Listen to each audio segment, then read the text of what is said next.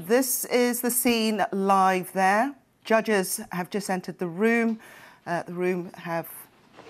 now taking their seats. So let's listen in.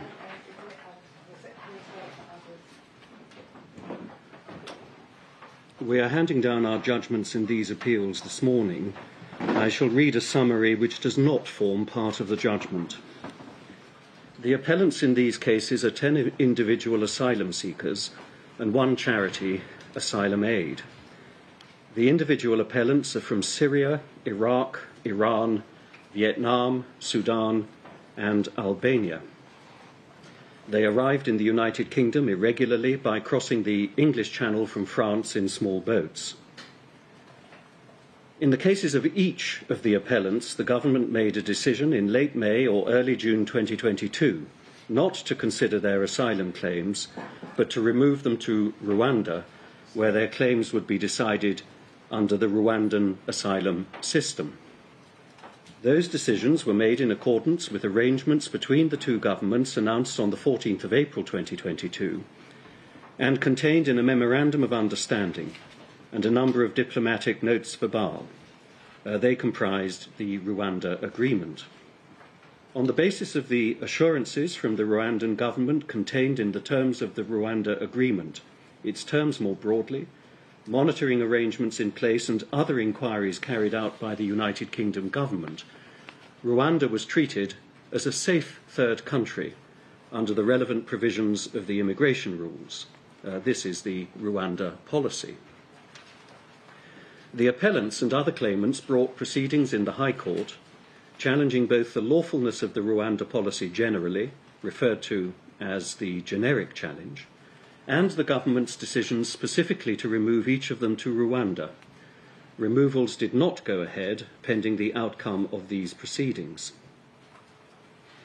The central issue before the High Court and before us was whether the asylum system in Rwanda was capable of delivering reliable outcomes. The appellant's case is that there are substantial grounds for believing that there is a real risk that any person sent to Rwanda will be removed to their home country when, in fact, they have a good claim for asylum. Sending them to Rwanda in those circumstances would breach Article 3 of the European Convention on Human Rights. In that sense, the appellants submitted that Rwanda is not a safe third country. The High Court, Lord Justice Lewis and Mr. Justice Swift, heard those challenges in September and October 2022. Its decision was handed down on the 19th of December 2022. In the case of the individual claimants, the decisions to remove them were quashed on the basis of procedural unfairness in their particular cases. But the court dismissed the generic challenges to the Rwanda policy. The appeals to this court are against the High Court's decision on the generic challenges. The government has not appealed against the quashing of the decisions in the appellant's individual cases and has not yet made any fresh decisions in those or other cases pending the outcome of the appeals. The appeals were argued before us over 4 days between the 24th and the 27th of April 2023. The grounds were numerous and included other legal issues besides the question whether Rwanda was a safe third country in the sense we have described. The court had to consider a great deal of detailed evidence as well as other materials. The United Nations High Commissioner for Refugees was permitted to make submissions as an interested party, and evidence filed on behalf of the UNHCR formed the foundation of much of the appellant's case. By a majority, this court allows the appeal on the issue of whether Rwanda is a safe third country. It unanimously dismisses the other grounds.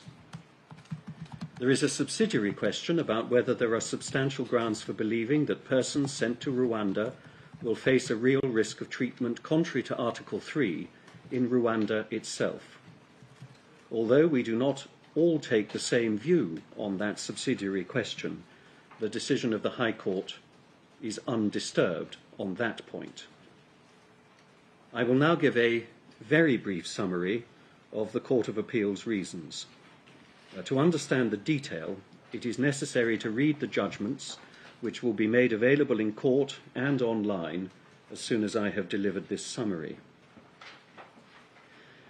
The decision of the majority, the Master of the Rolls, Sir Geoffrey Voss, and Lord Justice Underhill, the Vice President of the Court of Appeal's Civil Division, is that the deficiencies in the asylum system in Rwanda are such that there are substantial grounds for believing that there is a real risk that persons sent to Rwanda will be returned to their home countries where they faced persecution or other inhumane treatment when in fact they have a good claim for asylum. In that sense, Rwanda is not a safe third country. That conclusion is founded on the evidence which was before the High Court that Rwanda's system for deciding asylum claims was, in the period up to the conclusion of the Rwanda agreement, inadequate. The Court is unanimous in accepting that the assurances given by the Rwandan government were made in good faith and were intended to address any defects in the asylum process. However, the majority believes that the evidence does not establish that the necessary changes had by then been reliably effected, or would have been at the time of the proposed removals. In consequence, sending anyone to Rwanda would constitute a breach of Article 3 of the European Convention on Human Rights, which Parliament has required the government to comply with. In agreement with the High Court, I have reached the opposite conclusion.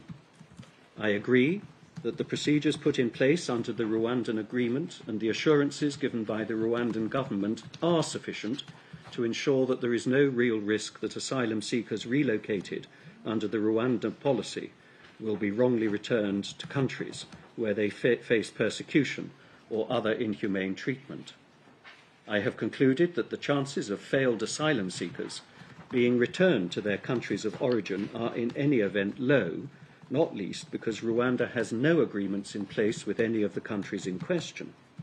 In addition, extensive monitoring arrangements, formal and informal, of all those sent to Rwanda and of their asylum claims once there, provide powerful protection. I take the view that the arrangements put in place provide sufficient safeguards in a context where both governments will be determined to make the agreement work and be seen to do so. As for the grounds on which the appellants have been unsuccessful, I can summarise our reasoning as follows. 1. The effect of the Refugee Convention. Article 31 of the Refugee Convention does not, in principle, prevent the United Kingdom from removing asylum seekers to a safe third country. 2. Retained EU law. EU law only permits asylum seekers to be removed to a safe third country if they have some connection to that country. None of the appellants has any connection to Rwanda. However, the Court holds that that requirement has ceased to be part of United Kingdom law as a result of the provisions of the Immigration and Social Security Cooperation EU Withdrawal Act 2020, which is part of the legislation dealing with the consequences of the UK's withdrawal from the European Union. 3. Designation as a safe third country. Schedule 3 to the Asylum and Immigration Treatment of Claimants Act 2004 allows the government, as long as it obtains parliamentary approval, to designate particular countries as safe.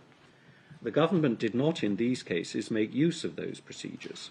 Instead, it proceeded by giving guidance to caseworkers for application in individual decision.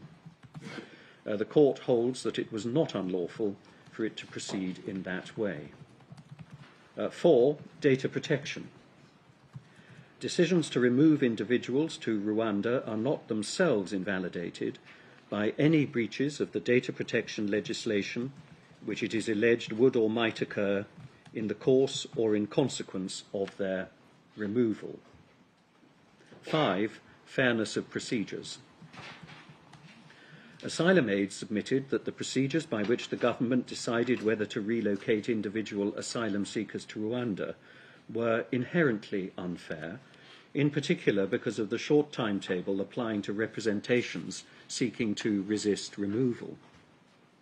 The Court rejects that submission, but it holds that some aspects of the High Court's reasoning cannot be supported, and that the government needs to give guidance to caseworkers emphasising the importance of flexibility in granting extensions to the time limits where fairness requires. The result is that the High Court's decision that Rwanda was a safe third country is reversed, and that unless and until the deficiencies in its asylum processes are corrected, removal of asylum seekers to Rwanda will be unlawful. Finally, I should make clear that our decision implies no view whatever about the political merits or otherwise of the Rwanda policy. Those are entirely a matter for the government, on which the Court has nothing to say. Our concern is only whether the policy complies with the law as laid down by Parliament. A deliberately tight timetable has been set for consequential orders and directions, partly so that any application for permission to appeal can be decided promptly. The Court hopes and expects that it will be able to deal with all consequential matters on the papers. For the avoidance of doubt, our judgments are published with immediate effect, albeit on a subject to editorial corrections basis, in accordance with Direction 1, which I shall shortly mention. If any corrections are necessary, a revised version will in due course be sent to the parties and published on the Judiciary website and on the National Archives website. We will give the following directions for the steps that the parties need to take consequential on our decision. We direct that by 4 p.m. on Thursday the 6th of July 2023, 1. The parties file with the Court lists of suggestions for correction of typographical or other minor errors in the judgments now handed down. 2.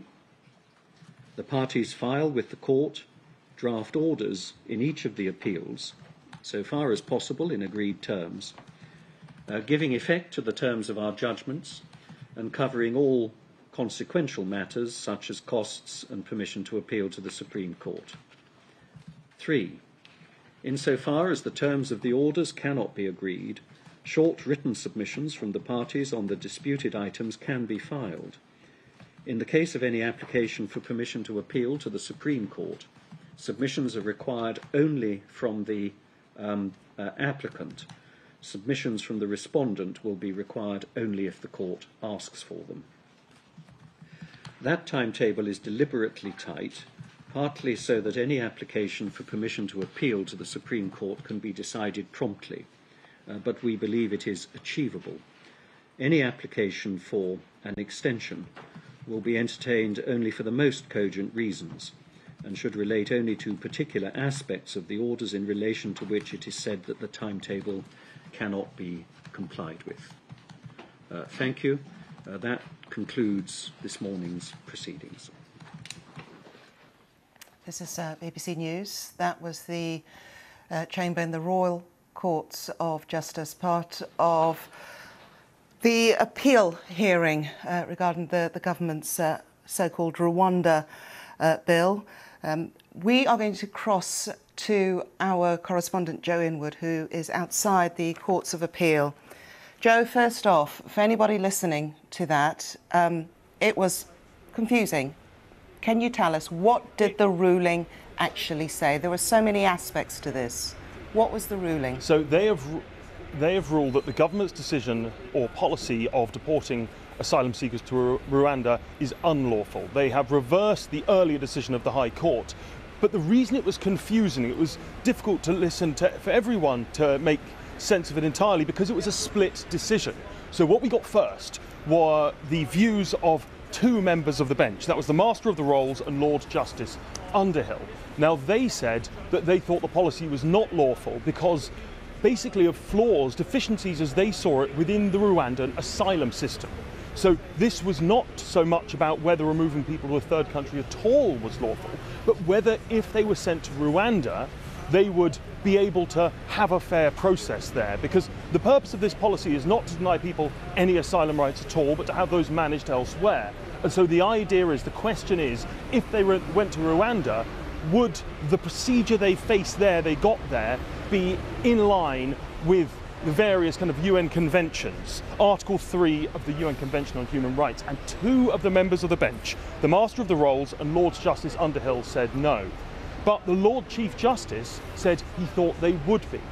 The long and short of it is, there is most likely going to be an appeal for this. This is a central part of government policy, and they've been told by the Court of Appeal it is not lawful, but they have a Supreme Court to go to, and that is almost certainly what will happen.